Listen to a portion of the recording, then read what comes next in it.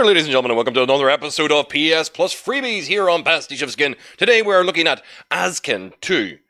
I have no idea what the fuck this game's about. From what I could tell from a quick look around, 10 Tons obviously have a lot of games on my channel so far because they keep releasing ones.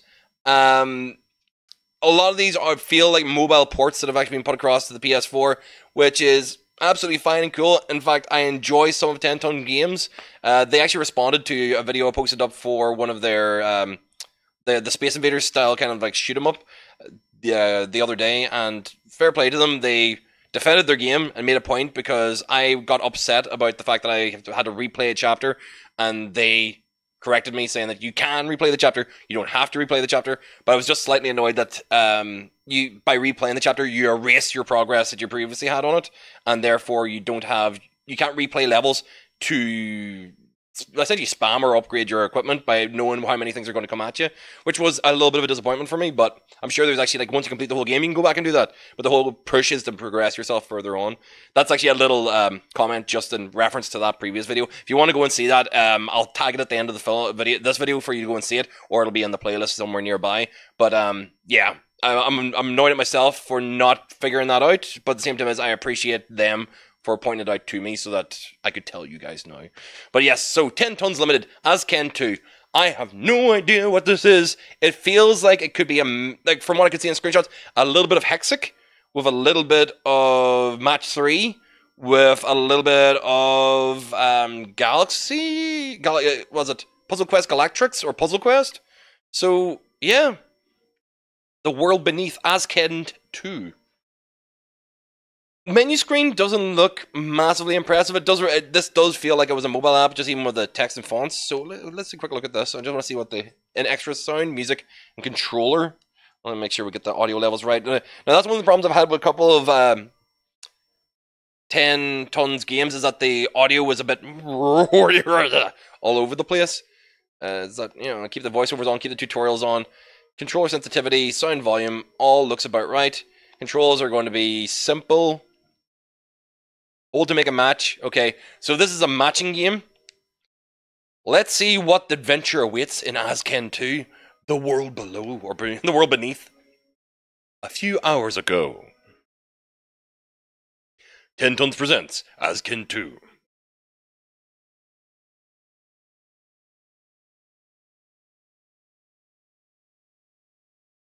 Liverpool to New York.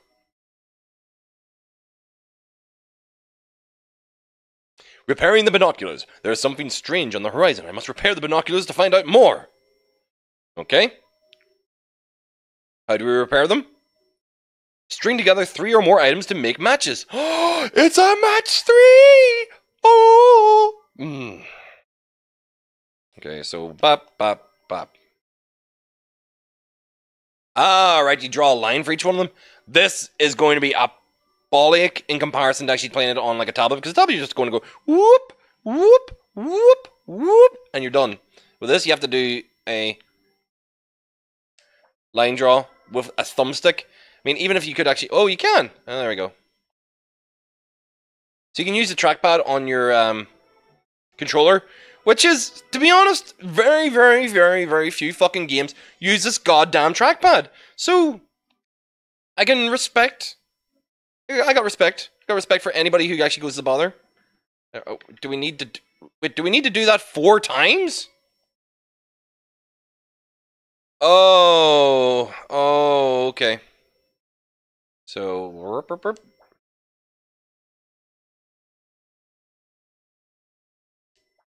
so as long as they connect, it actually doesn't matter.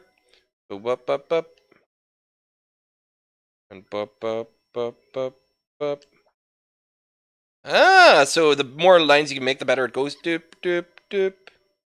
Doop, doop, doop, doop. So make the biggest line you can around the map, I suppose, is the best way to go out.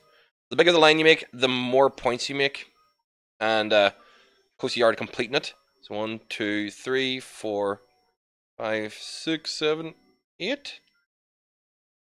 Boom! Awesome. And that puts one of them on the map there. Awesome, that's great. So what do we need to do now? I need to do this. Whoop, whoop, boop, boop. And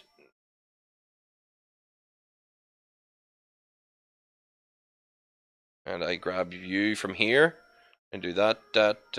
Am I trying to get that all the way to the bottom, am I? I'm not too sure. Alright, 1, 2, 3, 4.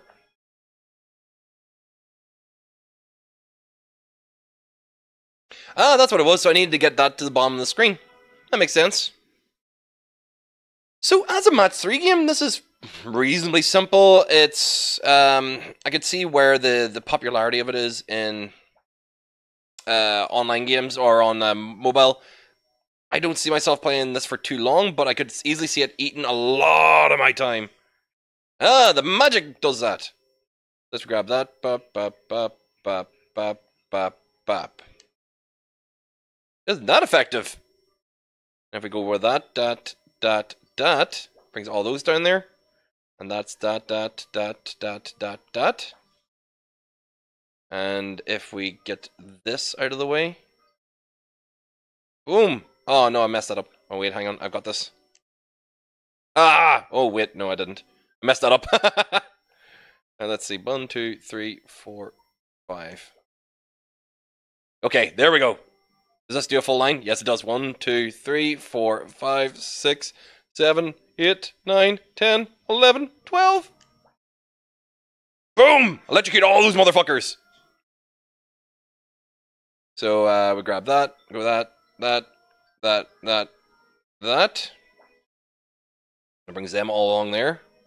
Damn, I'd have actually screwed a couple of my pooches here. But if I do this right, it's 1, 2, 3, 4, 5, 6, 7, 8. Boom! And watch how that disappears. Woo! I'm so horribly easily gratified by playing this the way I am. So the chaining of them together works so well for just getting a gratifying kind of clear out of the screen. Now, simple gameplay, but simple can be very, very entertaining when done in the right way. And this isn't bad by any stretch of imagination. I still feel like this should be on a tablet. In fact, do you know what this should be on? This should be on the Vita. I'm pretty sure this game must have. Whenever I download this, I'm pretty sure it did a Vita version, and the Vita version is going to be fun to play because of having a nice touchscreen to work with. Utilize. Well, I can use lightning powers. Yeah, that's what I did the first time. Why does it tell me to do those 3? Ah! I wanted to do the big long killer chain because that's that.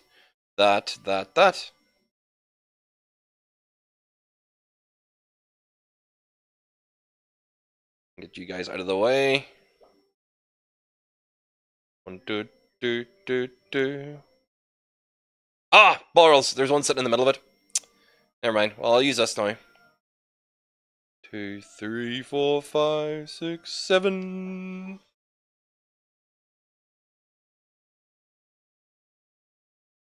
Alright, let's do this around. Do.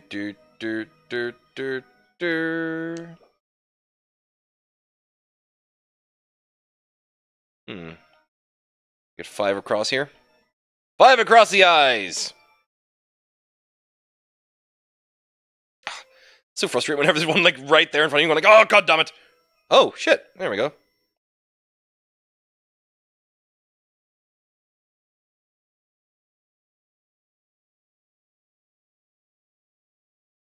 Take it down? I'll take it down. Just do a loop around. Boom!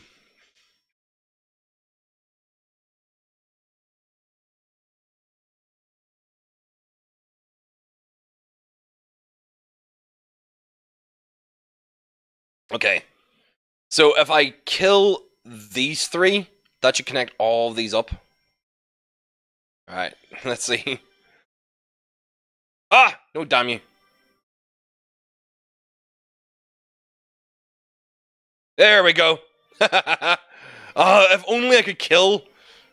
That's annoying. Is there any way to get one down there? Nah.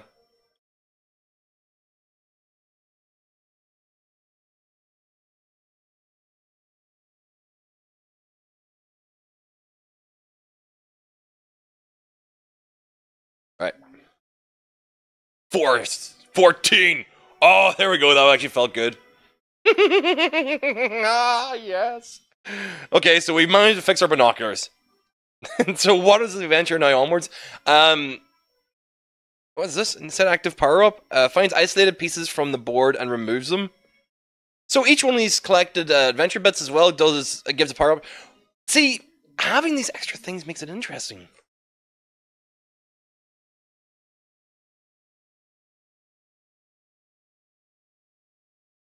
I can understand why.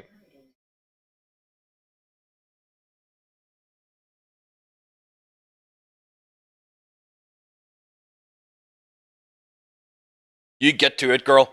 Your ability to actually pick out seashells, dino bones, and ember is so good, it can make things repair themselves. This is beautiful. I love it.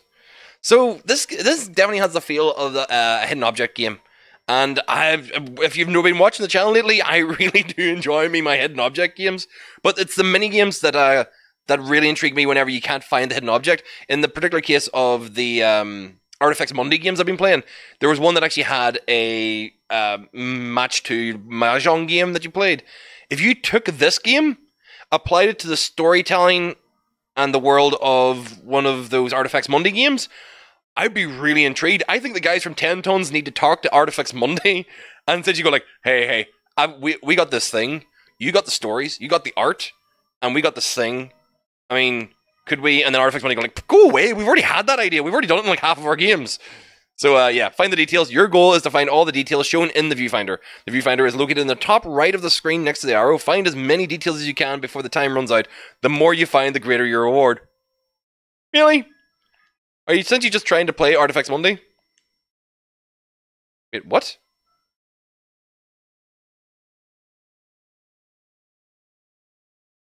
Oh, it's actually getting me to find... Oh, it's punishing me for actually guessing?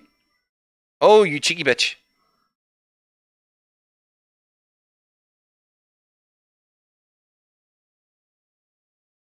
So, I have to... Oh, God damn it. I don't like being punished for guessing. But my eyesight is effective enough to be able to tell when things are here. So it's definitely in the waterline. Is that it?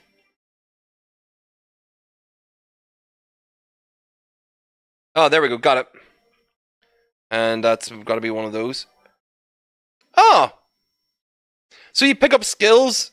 Okay. So is that like a bonus that I was getting? Seems weird. No power up received in that. So we just kick that.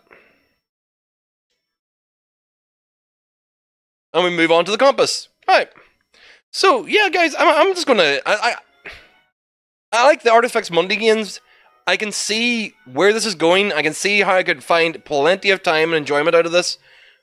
It's a good time sink of a game with a little bit of adventure. I get lost in games like Puzzle Quest. I get lost in games like... well, I'm trying to think of actually other games that really do this. The Artifacts Monday games do a really good job in essentially taking what I like about point-and-click games and then turn them into story elements with hidden object finding. While doing this, kind of like gives me that little pick satisfaction of matching up things. So I know this talks to me in a very intrinsic way. There's something inside me that actually like clicks with these games. I don't know about you, but this is actually the game that I honestly thought I wasn't going to like at all, didn't care about, didn't know what it was before I even started, but so far it's actually kind of like got me slightly hyped and entertained, and I could see myself playing plenty time of this.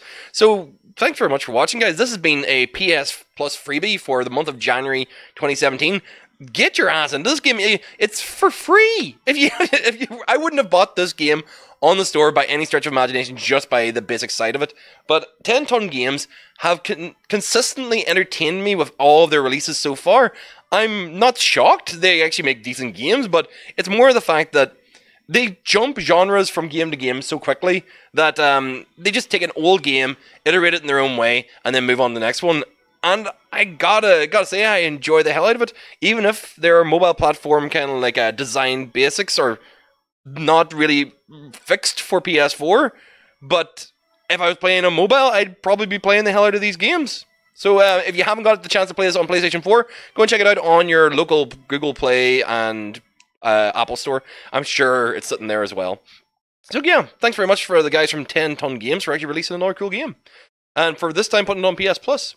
So thank you very much for watching, guys. If you enjoyed me gushing about 10 Ton Games and playing this for a little while, you can hit the subscribe button up there, and it'll actually make sure you know about every single video that comes out in this channel as they come out. And if you click over here, the videos over here are examples of stuff that I've already done here on the channel or done on previous videos, and there'll be a bit of a mix and match, but you'll see other things that are not game commentary if this isn't your thing. But if you've watched all the way through to this point of a video, I'm pretty sure this is what you're into. So thank you very much for watching, and I will see all you dudes in the next video.